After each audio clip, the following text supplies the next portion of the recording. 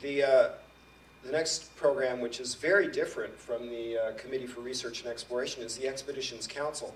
If it's science, it's reviewed and we make sure it's good quality science, but the deciders on these grants are the media experts at National Geographic. So you get a group of a dozen or so around the table and they look at these projects, and if the magazine and TV like it, if there's really strong interest in the project, whatever it is, and this could be like Mike Fay's Mega Transect or a really interesting exploration of, let's say, lichen on the walls of Yosemite, something that's exciting, dramatic. Expeditions Council is the place to go. This was started over 10 years ago by Rebecca Martin, who you'll hear from just after me. But a great program that allows our media folks to get their hands in the mix. And this is $1 million to $1.5 million a year given in slightly larger amounts to our leading explorers and exciting individuals. Conservation Trust, I started, it was probably about 8 years ago now, to fill the gap for conservation projects. Doesn't have to be science, isn't necessarily media interesting, but it's a really key way to move the ball ahead on conservation programs. And then for your interest, the Young Explorers Grant actually applies to all 3 of these grant programs. So you can apply as a Young Explorer for up to $5,000 within the Committee for Research and Exploration, the Expeditions Council, or the Conservation Trust.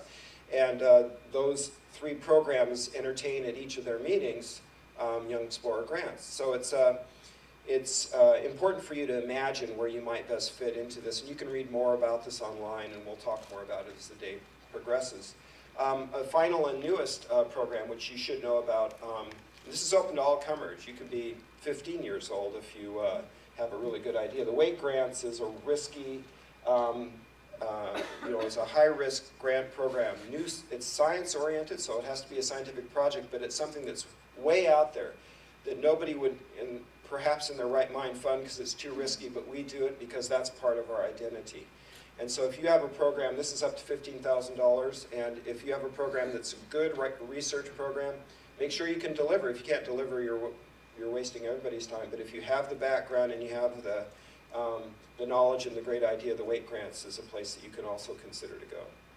And that's new as of 3 years ago, and it gives away about $700,000 a year, as I said, in the $15,000 increment. So that's the panoply of grant programs. There are others, but these are the ones that I oversee and the most applicable to this audience.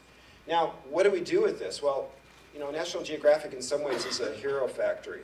I don't mean that lightly. I mean, what happens is these people matriculate, and if they've received a number of grants, they end up getting promoted more and more, and ultimately, these people are the leaders in various fields. And we wanted to show you our explorers in residence, which is kind of the epitome of our explorers. Many of them were started with National Geographic grants. You might know Bob Ballard, discovered the Titanic. Wade Davis, astounding author looking at ethnobotany. Jared Diamond, I mentioned. Sylvia Earle, also known as her Deepness. She's an amazing ocean conservation leader. Recently started a program called Mission Blue, which we support. Zahi Hawass, who's the head of antiquities for Egypt and is a major leader in Egyptian archaeology. Derek and Beverly Gibert are behind a Big Cats initiative now, and they're filmmakers, but also conservationists active in Botswana and Africa in general, taking on the challenge of the conservation of big cats. The Leakeys have received as a family, 5 individuals have received 116 grants from us, $2.2 million. That goes back all 50 years, and we still support Meve and her daughter Louise and their work in Lake Turkana. Johan Reinhard discovered the ice mummy. Paul Sereno, leading paleontologist. Spencer Wells, who has a project called Genographic. Have any of you had your DNA tested with Genographic? My gosh, it's for $100 you can contribute to one of the best genealogical studies on the planet. Just go to our website. And, but you get to do a cheek swab and you find out where your Y chromosome has been, where it came from really, or your mitochondrial DNA. It's a really cool way to look at your own personal genealogy. Anyway, Spencer is a major proponent of understanding human history through the lens of genetics. And that's just the beginning, because we also have a fellows program. We look into the disappearance of languages with Greg Anderson. Elizabeth Lindsay is very interested in Polynesian navigation and has a major TV series that's coming out. Enrique Sala has a new marine conservation initiative called I Am the Ocean. He works with Sylvia Earle, and we just launched this last week, so look on the web for I Am the Ocean.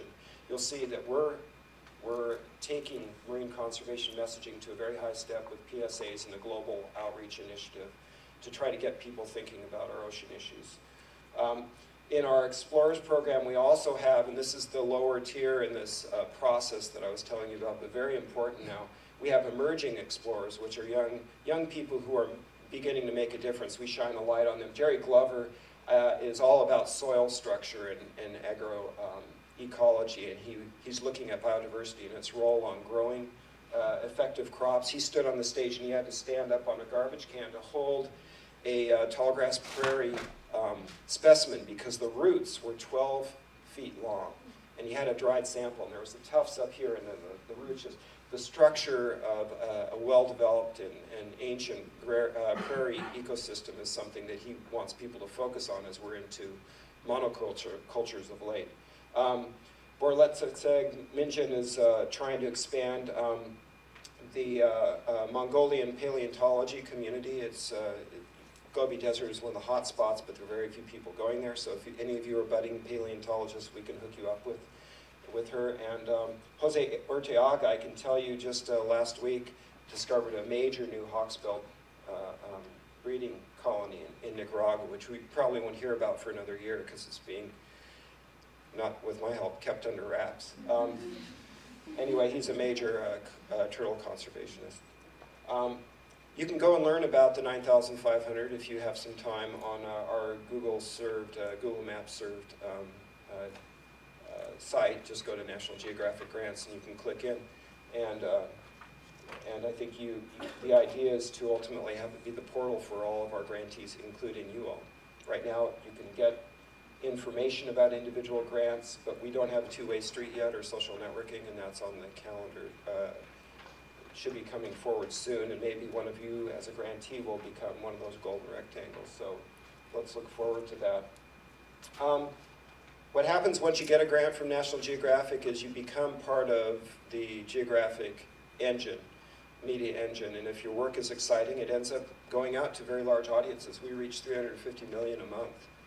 And we can tell stories in a variety of ways. The scientists typically tell their stories through scientific publications. So you get these examples of work on dinosaur lineage showing up in Nature, or the amazing changes that are occurring in climate affected in the glacial systems. Outbreaks of glacial lakes is something we're big into now. Coconut palms and the interaction with seabirds, another topic that came up in this case in PNAS. But beyond the scientific publications, and there are many, and they're really quite robust, and they give us an opportunity to hook into these stories with a large audience. We also have our own media. As you know, we can tell a story in 20 different ways. You know, we have our National Geographic News online that's a daily feed, and it's really well visited, and AP picks up a lot of stories. So, you know, we have examples of our Conservation Trust Young Explorer grantee, Leah Sagatalova, who got featured in our daily news feed. Roland Fletcher was part of our magazine's story, cover story, and he does work on disappearance of cultures, the collapse of Angkor. He's trying to relate to the collapse of the Maya. He looks at water structure and the cultivation that occurred with water in Angkor and how that might have been affected through climate change and other insults in Angkor centuries ago. Kenny, we've already talked about Kenny a little bit, and you'll get to hear a lot more from him tonight, but they had a wonderful Nova show as well as a cover story on the magazine, so this is an example of the kind of thing we can really run with. And it was a fantastic combination of exploration, science, and really, you know, wild adventure that makes National Geographic a kind of a go-to place for storytelling as well as important information. Before turning the podium to Rebecca, I wanted to give you a glimpse of the biggest thing that's happening, and it will, it's called our Great Migrations Cross-Platform. And if you look around the screen here, you notice that this, this event, this global event, is going to be a 7-part, high-def, knock your socks off TV series, but also tied to it is a range of other activities from magazines, books, merchandise, education programs. We have games, we have a variety of events, and we also hook into conservation organizations who are trying to safeguard migratory corridors. This is where National Geographic is going, basically, is turning this huge media engine tied with our grantees, and there are several grantees in this series, and all the information is based on work that scientists do around the world. This is what we can do as a very, I think, important nonprofit on this planet, that is combine great stories and information with a huge megaphone to try to make a difference. National Geographic, in case you haven't heard, has repositioned its vision, and we're now saying, besides the increase in diffusion of geographic knowledge, which was our 1888 mission, we've added to that we want to inspire people to care about the planet. And this is a good example of what we're doing. It's going to be on the air November 7th. I think we're out with that date now. So make a note. And besides 4 one-hour specials, there's a music video.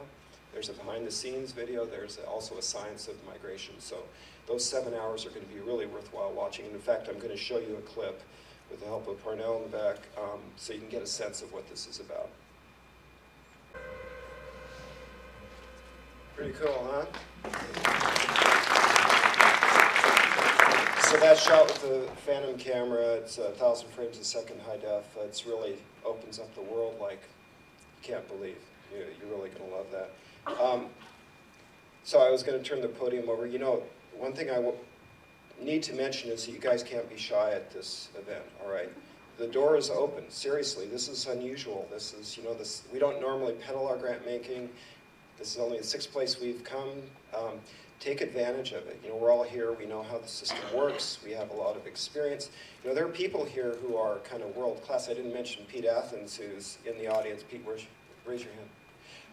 You know, Pete's you know, a serious climber, North Face athlete. You know, 7 times summited Everest, and you know, one of the leaders in the world in climbing, and also taking climbing to a new level beyond the sport, supporting nonprofits taking care of eye cataract illnesses in Nepal, and looking after communities that he's relied on for his climbing. So, you know, people like that are here. Kenny, the young explorers, grantees you're going to hear from. You've got to take time, corner us, be a little aggressive, you know, and you know, get your elevator pitch down so you know just basically what you want to do, or at least the questions about where you can go, and go with it, because that's what it's all about. And we're here because we want you to approach us, okay? Now, one of the people at Geographic who is probably the best in shepherding any individual who wants to make a difference through the society is Rebecca Morton. And Rebecca started the Expeditions Council over 10 years ago. She also worked with me. I spent a couple of years trying to get this program funded, and ultimately, when we got the money, she was the one who essentially built it out with Angie Sanders and some others here. So she is a mover and shaker within the society, and is really a great escort, if you will, to the challenges that we put in front of you.